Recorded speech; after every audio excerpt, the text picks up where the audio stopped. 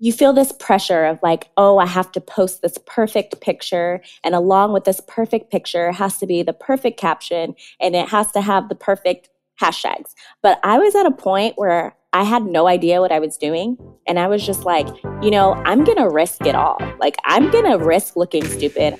This is Debbie, and welcome to another episode of The Offbeat Life, where I speak to inspiring individuals who ditched the norm to become location independent. We'll learn how to create sustainable laptop lifestyles from the experts that will help us achieve freedom from our 9 to 5.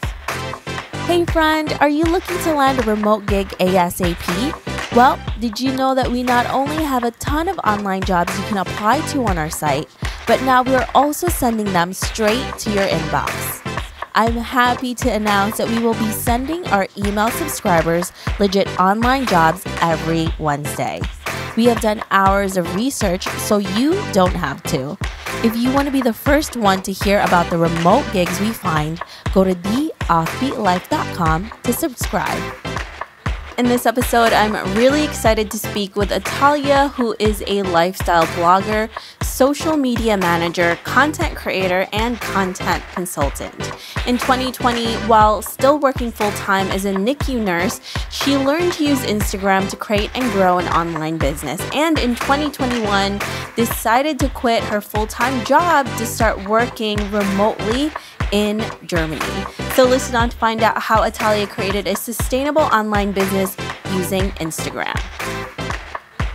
Hey everyone, thank you so much for being here. I am super excited to speak with my guest today. I'm here with Atalia. Hey Atalia. Hello. Am I saying your name correctly? Because it's very unique and I was like, I don't want to say her name wrong. No, you're saying it right. Yeah, Atalia. Yay! I feel like I just won something there. It's the same thing with me and my last name. People are like, how do you say it? But at least they attempt. Right? It's good. So I'm really excited to talk to you today because I feel like we've been friends on Instagram for such a long time and I love following your journey because you have a really unique one. So can you tell us more about you and why you live an offbeat life? So I live an offbeat life because in 2019, my husband said, okay, I want to move to Germany. And at that time, I was working full time as a NICU nurse and I had no idea what I was going to do. And I ended up figuring out how to make money on Instagram online. And I started my blog. And now in 2021, I'm making full-time income from my online business from Germany. That is pretty incredible. And you actually left a day job that you worked super hard for and really what most people will consider the American dream. Why did you decide to leave that and go online and do this full time? I feel like I loved working in the NICU and I loved working in the hospital and doing things with the babies, but I didn't feel independence and I didn't feel freedom.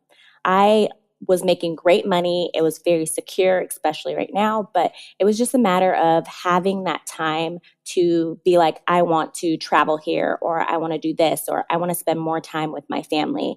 I've spent the most time with my family this year than I have in years past, and I'm in a different country. That's pretty incredible because it's kind of, I mean, I'm just looking at your journey, Atalia, and it's really similar to mine because I was a therapist for kids with autism. And it's the same thing. It's like, why did you leave that? You made such good money. You worked so hard for it. But at the end of the day, like you mentioned, it's really the freedom, right? And something always feels like it's missing in your life when you don't have that. And even though certain things are fulfilled, there's still a lot more that's missing. Like there's a missing puzzle piece that you just don't know what it is until you find it. And I feel like you and I have that similarity in a sense because I'm like, I totally get you. I know where you're coming from. So when you transitioned, Atalia, from being a nurse, a full-time nurse, having all of this income, to your husband wanting to leave and going to Germany, how did you make that transition? Was it really hard? How did you start making a living from Instagram and online? So in the beginning, before my husband even said he wanted to move, I had that feeling that you're talking about, the feeling like there's something out there more that you should be doing. I was sitting there at this Mexican restaurant with my husband and his friend, and we were there, and I was like, I just feel like there's something else I should be doing. And I had no idea at that point. And now looking back, like this is what I should be doing. And starting off was hard because there's so many gurus, there's so many people out there that are like, oh, here's the real information. Leave this information. This is more important. And so you don't know which way to go. And I just kind of was like, I'm just going to be myself. And I started growing off of being myself, learning strategies. And then it was about 3 months in that I started making a small amount of income. But it's crazy how, $200 when you make it yourself online, it is crazy how $200 feels like $1 million. You're like, I worked hard and I made this $200 and you go crazy. So for me, the transition was there was a education gap per se. And then on top of that, it was more of coming from a nursing background to jumping in to online and social media. I had never been a person, you won't believe this, I was a person who did not like posting on Instagram. So I came from a not liking posting on Instagram to consistently and loving posting on Instagram. So it was just a weird transition. It was really hard at first. It took a lot of time. I feel it didn't take a lot of time, but for me, it was like, it takes consistency to make consistent income. And that's the thing, I think what you're talking about, Talia, in that there's a lot of different experts and gurus out there, but I always find that you end up learning on your own, right? Even if you do go to the gurus and then you realize, okay, maybe what they're doing doesn't work for me. And I always hate it when I find like coaches that tell you this is the only way, right? And if you do this, you're going to succeed. But then there's maybe a 10% of people, or maybe even more, that it just doesn't work for them, right? So I feel like it's always great to invest in education, but also know that in that investment, you're also going to learn what doesn't work for you. And that's also a really good part of learning is the failures, because it allows you to actually see what works for you. And I love that you never used to like posting on Instagram, and now it's your business. It's like your it thing that allows you to create this full-time income. So take us to that, Atalia. How did that happen? How did you go from hating it to now loving it? That's pretty awesome. Yeah, I think before, when I was posting on Instagram, I felt this pressure. And I feel like you feel this pressure of like, oh, I have to post this perfect picture. And along with this perfect picture has to be the perfect caption, and it has to have the perfect hashtags. But I was at a point where I had no idea what I was doing. And I was just like, I'm going to risk it all. Like, I'm going to risk looking stupid. I'm going to risk putting a photo that is not my favorite photo. I'm going to risk saying words off my heart and people feel offended by them. And because I'm doing this, because this is what I need to do. So I felt this urge of like, I need to get this done. I need to, this is my purpose. I need to fulfill it. And so that's when I started, posting. And in the very beginnings, if you scroll through my feed and see my posts, they're like selfies. And I was just posting in the moment. And it took me a little time. And I started, doing professional photos and taking photos on my own and learning those things. But the humble beginnings of just posting whatever I thought when I thought it kind of gave me the courage to keep doing that. And although now I have prettier pictures and maybe my captions are more strategic in a way, but I still have that same beginning of saying to myself, just be yourself. Those people who want to be a part of your community will be a part of it. And those who don't want are going to go wherever they want to go. But the thing is, I think we get focused on how many followers and all these metrics, and then it kind of bogs down what our purpose is post for purpose. And the people who follow you will follow you, who don't want to follow you will unfollow you. And the amount of followers you have has nothing to do with your income. Yeah, I absolutely agree with that. And also just to say that there's always going to be people who are offended. It could be anything. You could be talking about you ate eggs today and they're offended that you're not vegan or whatever it is. Not to say vegans are like that, but whatever it is that you have to say, somebody's always going to be offended. So, hey, you may as well just put whatever's in your heart that's out there that's true to you.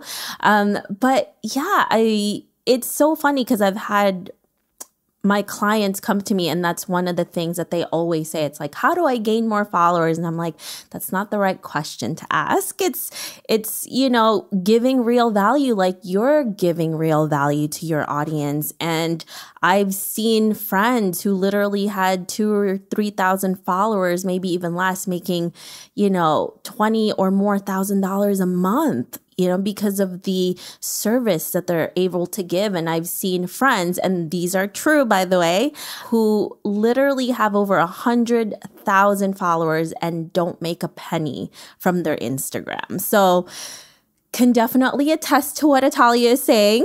It is absolutely true. And it's really being strategic and understanding your business and also the value that you're giving to people and using that in the right way.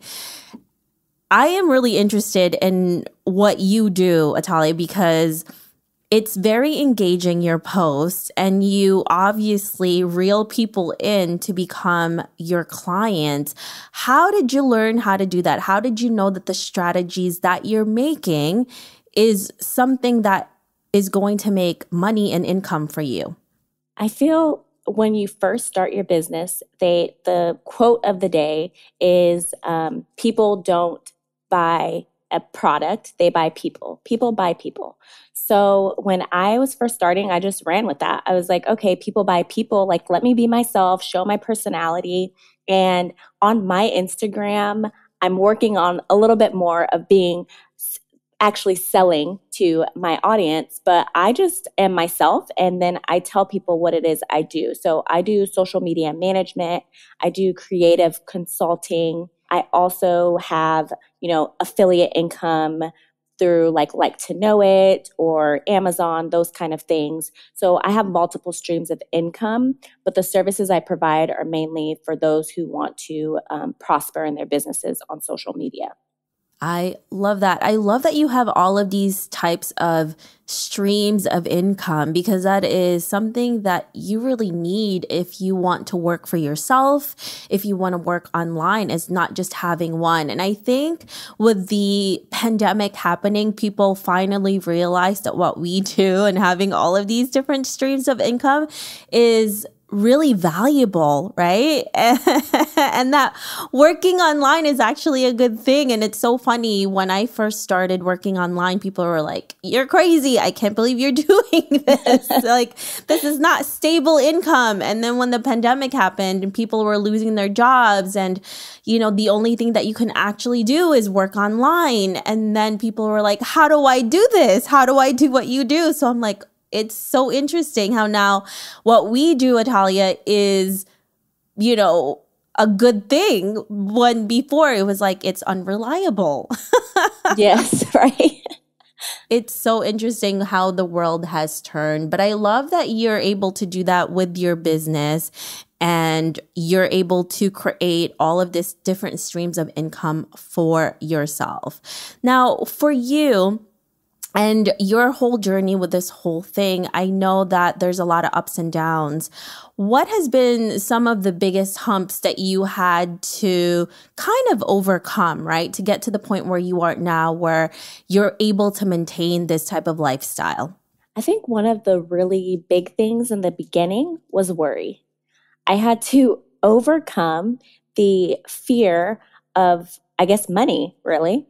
Is the fear of like, okay, I'm going into this. I've put all of my eggs in this basket, in this Italia basket. And how do I know this Italia basket is reliable? And over time, I've kind of, with affirmations and reading about money and kind of working within myself, I found it that money comes easy to me because I've put it in the kind of realm of, okay, it's okay to have money. It's okay that you don't have a like normal job per se, because I don't go into work and make income have time for income. So I feel like one of the things that really was hard in the beginning was the worry. Yeah, I can definitely relate to that. I think we all worry once we leave our day job and be like, oh my gosh. And you know what? And I do have to say, even because I tell people this all the time, like, don't go into this type of lifestyle blind, have some savings just in case anything happens. And, I do know some people that have gone into it with barely anything and they still came out, doing really well. But for me, I don't know. I guess I just worry.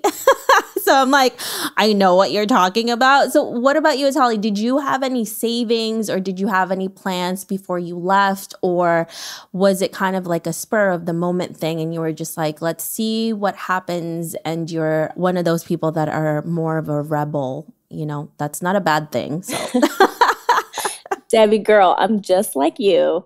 I had to stack the coins. I had to be like, okay, like, let me stack the coins. Let me get this money saved. Originally, I was planning on working 2021 and just flying back and forth. But as we talked about before, just the sacrifice of my freedom in January, abruptly, I just was like, let me just call and give my 2 weeks notice. And so I planned, but then at the end, I was a little bit rebel. It's a good combination of both, which I love that. So I'm very curious because you and your husband met in a really cute, like you had like a little cute meet cute, as they say, like in movies. And now you are in Europe and you guys are like renovating a house. I mean, okay, let's tell our audience how you guys met and how you got to like Germany, because I'm interested in how, you create income, but I think your romance story is also really interesting. Right? So my husband and I met in Thailand. We met because I missed a flight and we were staying at the same resort. And so I was unable to lock our door because in Thailand, it's the island, so they don't have like the hotel card keys and they have actual keys. And he ran over, he helped, and then my friend and I went out for the night. And then the next day, it poured down rain. And so we were unable to go anywhere. I was outside at the patio. He walked by. He said, "Are you going to be here for a moment?" And then he came back and we sat down and we just talked. My friend came out. We went bar hopping for the day. It stopped raining and he headed off to another island. And my friend and I stayed there and we had other plans. But from that moment on, we exchanged Facebooks and then WhatsApps. And then I never stopped talking to him from that day on, which is insane. So about a week after we met, we got on Skype. That's how long ago it was. We got on Skype. We had our Skype call. And then from there, we were like, okay, like we're going to do this thing long distance. That was on a Thursday. The following Monday, he bought a flight to come to America. Oh my gosh. Yeah. He was ready. He was like, that's the one for me. Aww. Yeah. And then he came to America, and that was in March of 2016. And then from there on, we decided like we're going to see each other every other month. And then I went to Germany, and then we went on a couples trip, and he proposed to me there, and we got married that December. Oh my gosh. Yes. So how many months is that? Is that 6, 7? 11 months. 11 months. Yes. Oh 11 months gosh. From the time we met. Yes. I always joke with my friends and my family, and I'm like, I was single and married same year, because I definitely was. But you know what? Like, I feel like once you find the right person, once you know, it doesn't matter when you get married. It's just like when you know that person is right for you, that's it, right? It's just, you just feel it. Yes. And that is such a beautiful love story. And now you guys are in Germany. You're renovating this amazing house. It's just a whirlwind for you. I feel like it's been pretty incredible. Like, That's awesome. Yes, it's been crazy. The renovations are starting to gear up, and I laugh because when you have a certain life event, you kind of like attach to it, like you're planning a wedding, you kind of are like, okay, like this is a very important thing in my life, and I've become a person who dreams about hanging frames. Mm.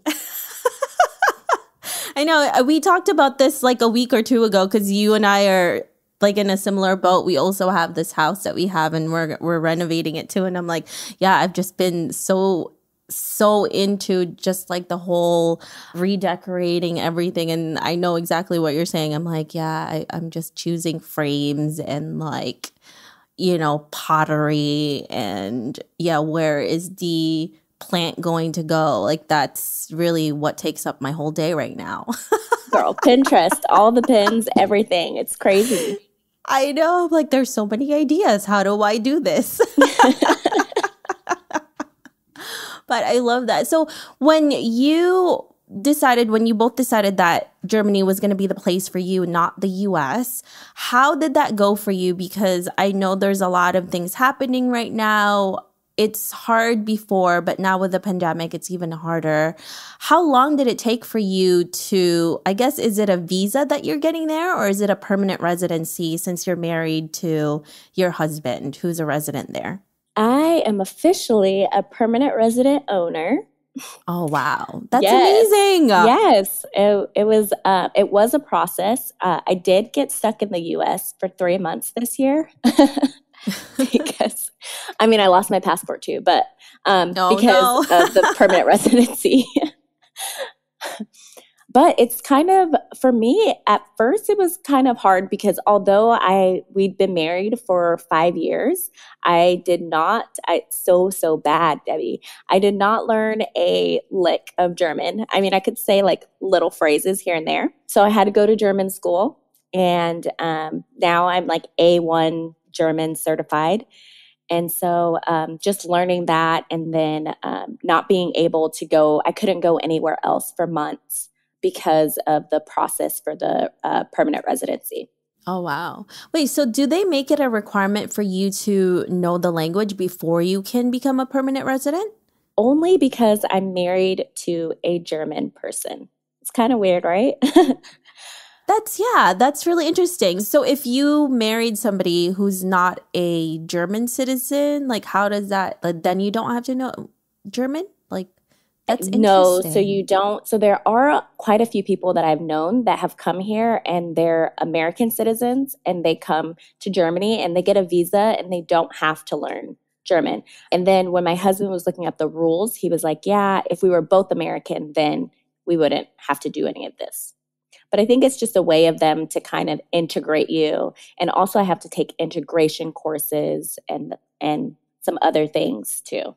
Oh, wow. That is really interesting and kind of nice, right? Because then you feel like you're more acclimated, I guess, to the culture and the language Yes. when you finally do move there. And it's nice that, your husband is from there. So that's a boost with everything. So now, though, that you're there, how does it feel like being in this whole other country and being there with your husband? I know you have him, but it's still not really the same when you have like your whole family and kind of like your friends.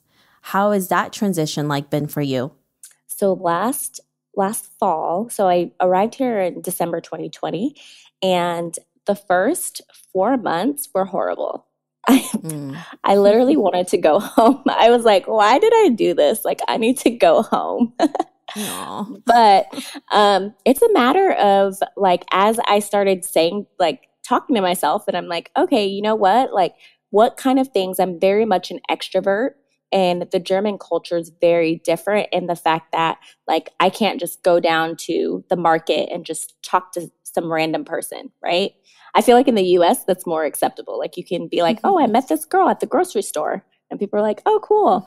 But here, everyone kind of minds their own business. So I ended up getting on some apps, and I started like looking for friends and groups. And after I came back from the US, I was there for a little bit, and I started making friends and I started getting more acclimated. I started going to the farmer's market consistently and using my German skills. And now it's really starting to feel like home. And I think in the beginning, I was in this fight of like, the fight of my old life, basically, Mm. of me being like, oh, like I can always go back. But now, once I sat and I was like, you know what? Like, if I really want this, then I have to put in the effort. And so I think that's one thing that as traveling people that we, or expats, that we don't talk about is really the struggle between how you lived your old life and how you're living now. Oh, that is so important to learn. And you don't realize how important like that old life is until it's literally taken from you, like by choice, obviously, but you don't realize how hard it is to let go of that old life until it's gone. But it's true too what you're talking about, Talia, is like you're giving yourself a nut whenever you're like, well, I can always go back. I can always go back there. But now that you guys are putting your roots down in Germany, you have this house, you're renovating it, you're like, okay, it's a little harder now and I have to accept the new place, the new surrounding. And I think once you let go of that, it becomes easier. Like when you were talking about money before, right? Like we Yes. always force things. And then when we just let things go, it becomes a lot easier because you're not fighting anymore. It's hard to do. That's hard to do a lot of times. Yes, it is. But it's so worth it. It's so, so worth it. Yeah, I completely agree with you on that one. I think not just with moving, but in life in general, whether it's a job, new things that you have to handle with your life. I think that's just life in general. I think the more we fight against something, the more it becomes harder. And then once we just give in to certain things, because we really can't control everything, I think a lot of type A people feel like that, but it's easier once you let things happen too. So, Atalia, I know, we've talked about all of these different endeavors that you had, the travels that you've had. You've been to a lot of different countries and now you are moving to a different country. So when you were traveling more, what type of travel insurance did you use? Debbie, this is so bad. I did I do not have travel insurance or have never used travel insurance. Well, it's really funny because I'm talking to a lot of my friends who are travelers, and it's not just you. And I was the same way too. But I feel like now with everything that's happening, everyone wants to get travel insurance, right? Because you just don't know what's going to happen when you're on the road. Like, who knew the pandemic was going to happen? And I know a lot of people got stuck in the country. They couldn't leave, or they got COVID and then all of a sudden, like, the insurance just won't pay for it. So I know that as a remote worker, as digital nomads, it can be a real headache for people to find out what the different requirements are when it comes to health insurance. That's why I'm really glad that I'm working with Integra Global and their plans, because they have really comprehensive ones. They don't ask their members to build a plan because how do we know what we need, right? Like I mentioned, this pandemic, it's been super crazy. Their insurance actually covers it all and everything is built in. So if y'all want to know more about Integra Global, you can go to integraglobal.com and see how they can give you the coverage that you'll need and maybe some that you never knew you would, because it's a crazy time right now. We don't know what's going to happen. So Yes, definitely. I'll have to look into that because we're going to start traveling really soon. I know. And you guys are in a great place. You're in Europe, so it's easy for you to go from different countries. Here in the United States, it's like we do have different states. Thank goodness United States is big, but it's harder to go from country to country with everything that's going on. So that's going to be really exciting for you both, right? There's a lot of good things happening. I love that. So for you, Atalia, let's fast forward to around 30 to 50 years from now, and you're looking back at your life. What legacy would you like to leave, and what do you want to be remembered for? Ooh, this is a tough one. I feel like I want to be remembered for living life to the fullest and helping others do the same. I think at times, especially right now with the pandemic, it's like there's so many people that have waited their whole life to travel or have waited their whole life to start a business or have waited their whole life to chase that dream or build the book or write whatever they wanted to do. And I think it's time that we all live our lives to the fullest. I mean, not going crazy with YOLO and quitting your job right away, but just living out your purpose. Yeah. And this whole thing too, I feel like when things are taken from you, because we all do, we take things for granted, right? Mm-hmm. And then when it's not there anymore, you really realize how fortunate we are. And it's kind of sad sometimes. You think about the things that we take for granted and we don't really appreciate it until it's gone, or it's hard for us to get it back. So I love that. I love that that's really your purpose, because I think that's a really important one to have and to help people do. So yeah, love it. Thank you. So what is the one thing that you want to really accomplish now? I know you've accomplished a lot of things. You've done a lot of different things with your life. What would you say is the next thing that you want to do? The next big thing I want to do is to start a podcast. I feel like that's something I feel like that's something that I aspire to do. And it's another way. I love listening to podcasts. I've been listening to podcasts all morning. I just feel it's another way to connect. And the radio for me is not enough. Yeah. Yeah, I love that. Yeah, and we talked about this to Atalia. Definitely, I'm so excited for you to start that journey, because podcasting, I feel like it's so incredible, and it's just gotten more popular, and it's not just entertaining, it's also informative. And I love listening when I'm working too. So you get so much information. I feel like it's multitasking, but it's not hard multitasking when you do that. And as a podcaster, it's very fulfilling. It's also great because you get to meet really incredible people like you, and just to get everyone's journey and all of that is pretty incredible. I love it. So yeah, I can't wait to see where you go with that. Hopefully you and I can work together. And yeah, that's a great thing to do next. Love it. So Atalia, if our listeners want to know more about you, where can they find you? You can find me at Atalia Struble on Instagram. You can also find me at www.ataliastruble.com. And sometimes I get on TikTok, the Struble family. Love that. Yes. And we are going to have links to Atalia's social media and website on our site, on her episode links there as well. So love it. Thank you so much, Atalia, for being here with us. We really appreciate you sharing your journey. And yeah, I can't wait to see where you land next. Thank you so much for having me, Debbie. I hope you enjoyed this interview with Atalia. Make sure to visit theoffbeatlife.com. Again, that's theoffbeatlife.com to get the extended interview where she shares how to establish and grow your community on Instagram. Hey friend, have you been wanting to start a podcast? I know it can be overwhelming in the beginning. Believe me, I have been there. Lucky for you, we have created a new site called howtocreateapodcast.com that shares a ton of freebies that can help you get started. From launching, growing to monetizing, we share it all in one place. Visit howtocreateapodcast.com for more information. Hey listeners, thank you for listening to this episode, and I'm so thankful for your support. I would love to hear your thoughts on this episode and get suggestions on guests, topics we can discuss, and so much more.